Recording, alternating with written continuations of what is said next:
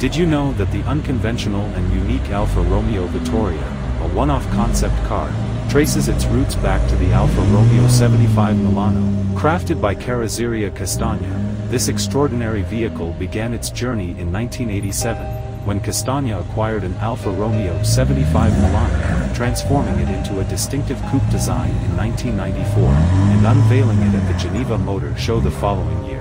Bringing this unique coupe to a standstill is a Brembo brake system, complemented by an upgraded suspension featuring Koni coaxial shock absorbers on both axles and front independent coil springs. Under the hood, the Vittoria retains the Alfa Romeo 75 Milano's powerhouse, the legendary 3.0-liter V6 Busso engine.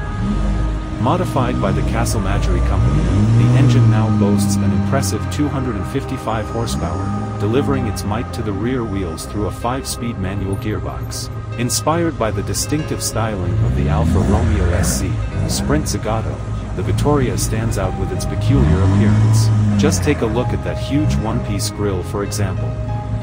The side profile has a sense of Bugatti Veyron before the Veyron itself existed, thanks to its C-shaped door line. Inside, a revamped interior boasts dark green leather seats, wood trim, and a prominent Vittoria logo on the passenger side dashboard.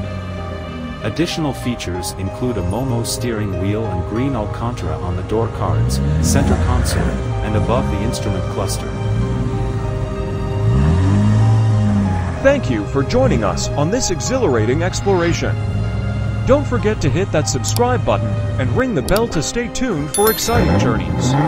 Until next time, keep driving, keep dreaming, and keep exploring the boundless horizons of automotive design.